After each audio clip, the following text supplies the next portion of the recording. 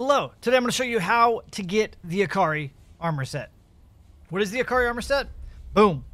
It's actually changing. All the gear is changing in like a day and a half, so it's kind of hard to do. Anyways, the Akari mask. Well, the garb, the leggings, all three pieces.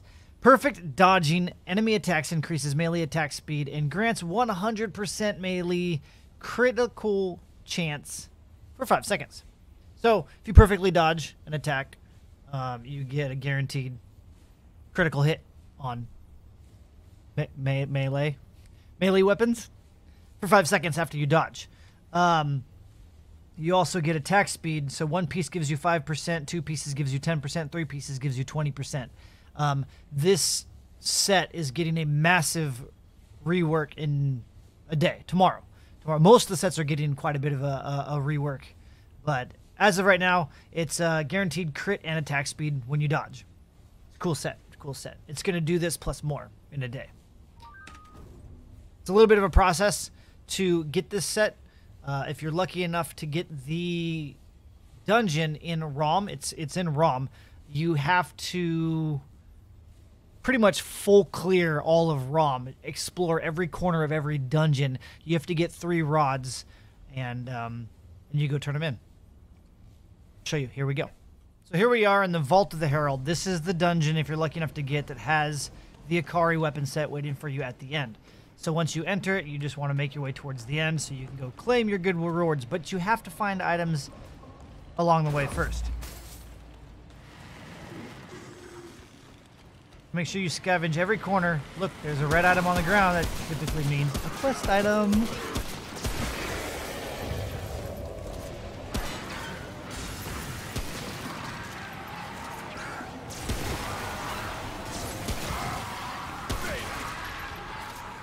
Boom, what is it? The glowing rod.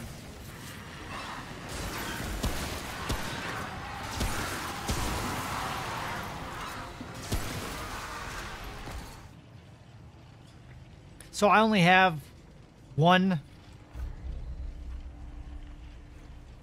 glowing rod. I've searched every dungeon, or every nook and cranny of this dungeon. I only got one. There might be a chance you can get more glowing rods in other dungeons and come back to this dungeon in this roll of ROM, or you're just gonna have to keep running this dungeon. You're gonna want to remember which door you open. The headpiece is on the left, the chest piece, and then the legs.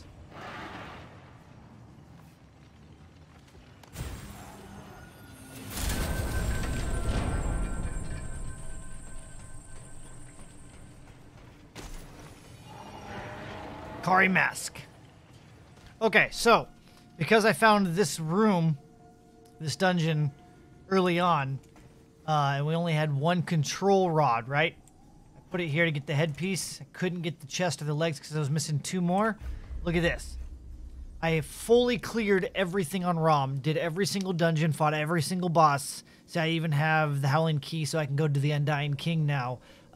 But in 2 other dungeons, well, I cleared every dungeon. I literally looked in every corner of every dungeon. And then in a separate dungeon, I found a glowing rod. And then in one of the last ones I did, I found the 3rd glowing rod. So I came back. Now, in one playthrough, I can get all 3.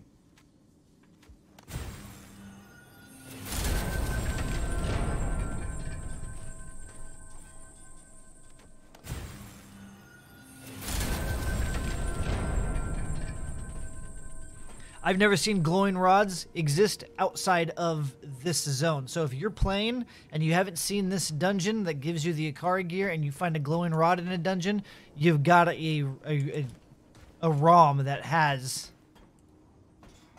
the Akari gear. So then start scavenging every corner of every dungeon until you get all 3 rods. So that's how you get that. It's been a pretty productive day for me. Not that you care, but I got the assault rifle finally after 3 weeks. I got the Akari gear today. It's been a good day. Oh, I got Galenic charm, whatever it's called. It's been a good day so far. Just a couple hours. Good day. Hella good day. It's like my 9th playthrough now. Anyways, you can follow me on Twitch at twitch.tv/SlyGumbi if you want to watch live gameplay, you want to chit chat, you want to hang out, you want to meet other Remnant players. I want to start doing some co-op. I really haven't done any co-op in this game. I'm waiting for the new loadouts to come out, because it sounds like we'll be with Leto's armor. You can have like a tank person, and then with Menders and the way you can recombine gear, we're gonna have some crazy different builds. Whereas everything right now is pretty straightforward. So it'll be interesting, and I think the co-op's going to be a lot of fun. It's going to be way less sweaty than solo, because now we're going to have classes, per se. It'll be cool. Anyways, again, twitch.tv/SlyGumbi between the late night hours of 8 p.m. till about 2 a.m. Pacific Standard Time. It is for non-kids. I mean, I don't care really who really hangs out. You can't be 13 on Twitch, to be honest. Anyways, and we're pretty vulgar. I say a lot of bad no words, not Sesame Street related. You can also follow me on Twitter at SlyGumbi for news, updates, postings, dad jokes, whatever, goofiness. And I got a website, SlyGumbi.com. We got a Discord channel, which we need to figure out what we want to do with regarding for Remnant. It's active in other games, but not Remnant yet. We got to figure that out.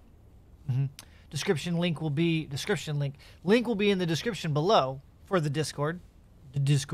And lots of other links, all kinds of other videos. It's all nice and organized in a little list for your viewing pleasure. There's also a playlist, but it's not. It's just a Remnant overview. Anyways, I'm rambling. Hella rambling. So I'll see you guys in the next one. Bye-bye now.